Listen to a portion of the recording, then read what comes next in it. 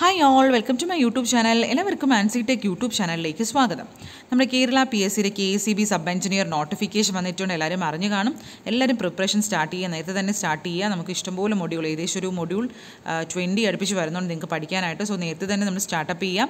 എന്നിട്ട് എന്നാൽ മാത്രമേ നമുക്ക് PSC സിലബസ് അപ്ഡേറ്റ് ചെയ്ത് വരുമ്പോൾ ബാക്കി വരുന്ന പെൻഡിങ് പോർഷൻസ് നമുക്ക് പഠിച്ചെടുക്കാൻ പറ്റത്തുള്ളൂ. ഓക്കെ, നമ്മളതുപോലെ നമ്മുടെ റാങ്ക് ഫയൽ ചലഞ്ച് നമ്മൾ സ്റ്റാർട്ട് ചെയ്തിട്ടുണ്ട്. അത് നിങ്ങളെല്ലാവരും പാർട്ടിസിപ്പേറ്റ് ചെയ്യുക. നിങ്ങളെല്ലാവരും പഠിച്ച് റാങ്ക് ഫയൽ ഉണ്ടാക്കുക.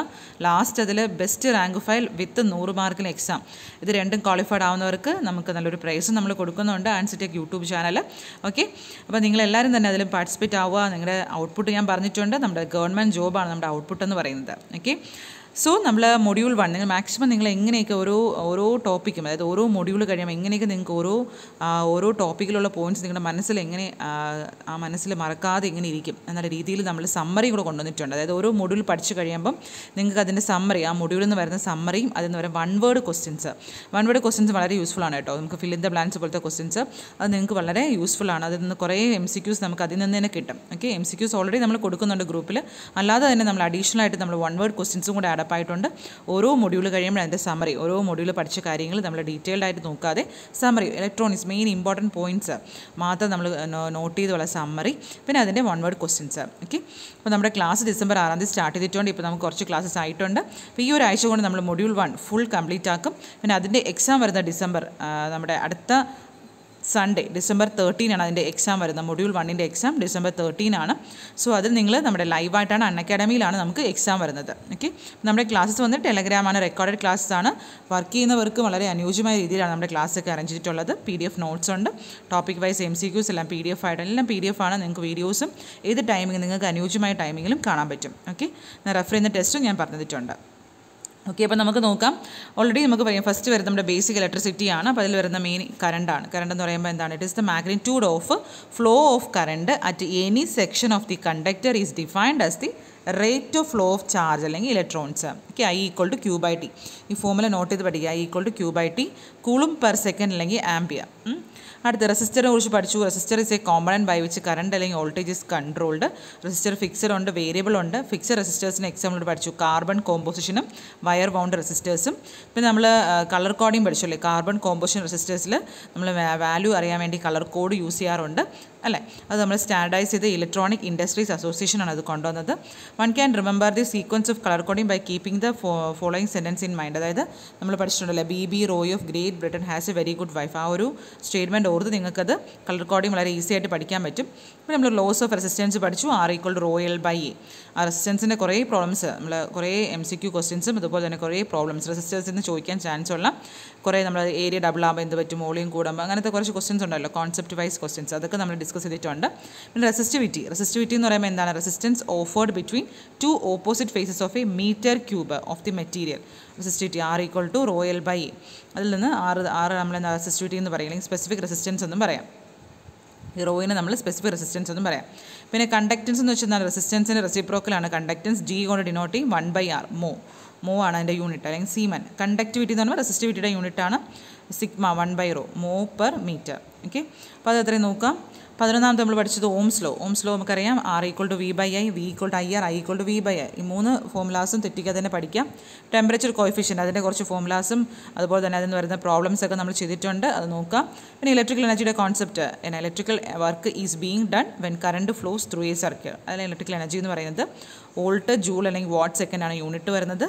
കൊമേഴ്ഷ്യൽ യൂണിറ്റ് അല്ലെങ്കിൽ BOT യൂണിറ്റ് എന്ന് പറഞ്ഞാൽ kWh ആണ്. 1 kWh എന്ന് പറയുമ്പോൾ 36 × 10⁵ ജൂൾ ആയിരിക്കും. പിന്നെ നമ്മൾ പഠിച്ചു ഇലക്ട്രിക്കൽ പവർ എന്ന് വെച്ചാൽ എന്താണ്? Electrical energy consumed per unit time is called electric power അല്ലേ. പവർ = VI, ഈ ഒരു ഫോമുല ഓർക്കാം. പിന്നെ നമ്മുടെ effective value of resistance, series സർക്യൂട്ടും പഠിച്ചു, പാരലൽ സർക്യൂട്ടും പഠിച്ചു, ഡിഫറെൻറ്റ് കണ്ടീഷൻസ് പഠിച്ചു. ഐഡൻറ്റിക്കൽ റെസിസ്റ്റൻസ് സീരീസ് ആയിട്ട് കണക്ട് ചെയ്യുമ്പോൾ, ഐഡൻറ്റിക്കൽ റെസിസ്റ്റൻസ് പാരലായിട്ട് കണക്ട് ചെയ്യുമ്പോൾ ഉള്ള കണ്ടീഷൻസ് നോക്കിയിട്ടുണ്ട്. ഓക്കെ, അത്രയാണ് നമ്മുടെ ബേസിക് ഇലക്ട്രിസിറ്റിയിൽ വരുന്നത്. പിന്നെ നമ്മുടെ DC നെറ്റ്വർക്കിലോട്ട് പോയി ആക്റ്റീവ് എലമെൻറ്റ്സ് നോക്കിയിട്ടുണ്ട്. Elements that supply energy in electrical network are called active elements. Example പഠിച്ചു, Passive element, the elements that receive electrical energy and dispose the same in their own way of disposal are called passive element, receive electrical energy. Unilateral elements പഠിച്ചു, the elements that conduct only in one direction ആണെങ്കിൽ, example semiconductor diode. Unilateral elements, bilateral എന്ന് പറയുമ്പോൾ both directionsും conduct ചെയ്യുന്നുണ്ട്. Example ഡയാക്ക്, TRIAC ഇതൊക്കെയാണ് bilateral. Unilateral circuit എന്ന് വെച്ചാൽ എന്താണ്? Electrical circuit whose properties or characteristics change with the direction of its operation. Okay, അതിൻ്റെ properties അല്ലെങ്കിൽ ക്യാരക്ടറിസ്റ്റിക്സ് അതിൻ്റെ ഡയറക്ഷൻ ഓഫ് ഓപ്പറേഷൻ അനുസരിച്ച് ചേഞ്ച് ചെയ്യുകയാണ് യൂണിലാറ്ററൽ സർക്യൂട്ട് എന്ന് പറയും. ബൈലാറ്ററൽ എന്ന് പറയുമ്പം സർക്യൂട്ട് ഹാവിങ് സെയിം പ്രോപ്പർട്ടീസ് അല്ലെങ്കിൽ ക്യാരക്ടറിസ്റ്റിക്സ് ആയിരിക്കും, both either direction, bilateral circuit. പിന്നെ ക്രിച്ചോഫ് ലോ നമ്മൾ പഠിച്ചു, അതിന് തന്നെ വോൾട്ടേജ് ലോ ഉണ്ട്, കറണ്ട് ലോ ഉണ്ട്, അതെല്ലാം നമ്മൾ പഠിച്ചിട്ടുണ്ട്. വീസ്റ്റേൺസ് ബ്രിഡ്ജ് നോക്കി, വീസ്റ്റേൺസ് ബ്രിഡ്ജ് നമ്മൾ നോക്കിയിട്ടുണ്ട്. പിന്നെ മാക്സ്വെൽസ് മെഷ് കറണ്ട് മെത്തേഡ്, ഇവിടെ എന്താ നടക്കുന്നത്? ഇൻഡിപെൻഡൻ്റ് ആയിട്ടുള്ള മെഷ് കറണ്ടാണ് നമ്മൾ എടുക്കുന്നത്. And network is solving by framing equations, KVL ഉപയോഗിച്ച് നമ്മൾ ഇക്വേഷൻസ് ഫ്രെയിം ചെയ്യുകയാണ്. നോഡൽ അനാലിസിസ്, നോഡൽ ഇക്വേഷൻസ് ഒക്കെ നോക്കിയിട്ടുണ്ട്. പിന്നെ Thevenin's theorem, Norton's theorem, maximum power transfer theorem, ഇതെല്ലാം നമ്മൾ പഠിച്ചു. ഇതെല്ലാം നമ്മൾ സ്റ്റേറ്റ്മെൻറ്റ് വൈസാണ് പഠിച്ചിട്ടുള്ളത്, അത് നിങ്ങൾ നോക്കാം.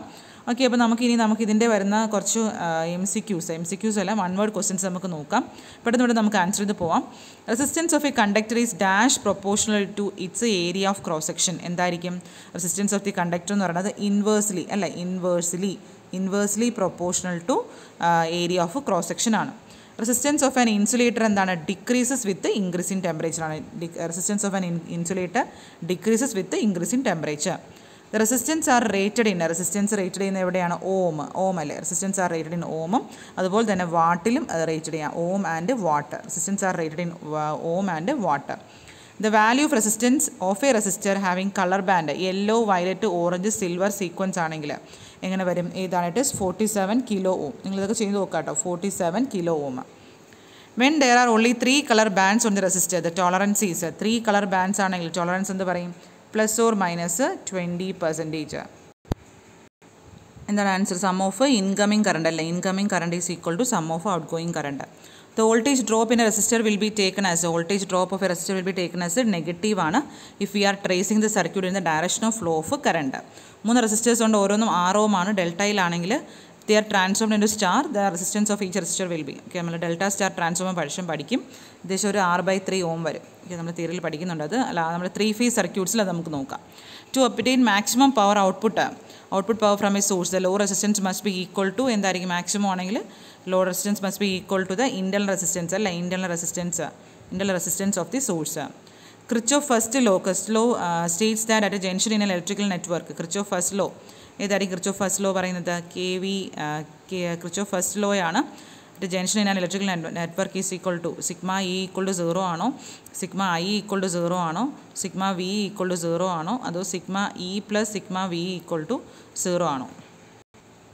sigma I equal to 0. അടുത്ത് KVL, Kirchhoff voltage law ആണെങ്കിലോ ഇനി closed network of N electrical network KVL ആണെങ്കിൽ ഏതായിരിക്കും? It is sigma E plus V equal to 0. ഇത് കോൺസെപ്റ്റ് ഒക്കെ പറഞ്ഞിട്ടുണ്ട്. Norton's equivalent is Norton equivalent എന്ന് പറയുന്നത് എന്താണ്? It is equal to A parallel circuit. Okay, അപ്പോൾ ഇത്രയാണ് നമ്മുടെ ഒരു ഫസ്റ്റ് മൊഡ്യൂളിൽ ചോദിക്കാൻ ചാൻസ് ഉള്ള ഇമ്പോർട്ടൻറ്റ് ക്വസ്റ്റ്യൻസ് ആണ്. അപ്പോൾ ഇതെല്ലാം പഠിക്കാം. ഇതിൻ്റെ എല്ലാം PDF നമ്മൾ ഗ്രൂപ്പിൽ ഷെയർ ചെയ്യും. ഓക്കെ, അപ്പോൾ ഈ വീഡിയോസൊക്കെ ഇഷ്ടപ്പെടാൻ നിങ്ങൾക്ക് ഷെയർ ചെയ്യുക, ലൈക്ക് ചെയ്യുക, സബ്സ്ക്രൈബ് ചെയ്യുക, അതുപോലെ നിങ്ങളുടെ ഫ്രണ്ട്സിനോട് മാക്സിമം ഷെയർ ചെയ്യാം. പിന്നെ നമുക്ക് നാളത്തെ 3 ക്ലാസ്സസ് ഉണ്ട്. അൺ അക്കാഡമി ലൈവ് ക്ലാസ്സിലും എല്ലാവരും വരാം. Okay, thank you.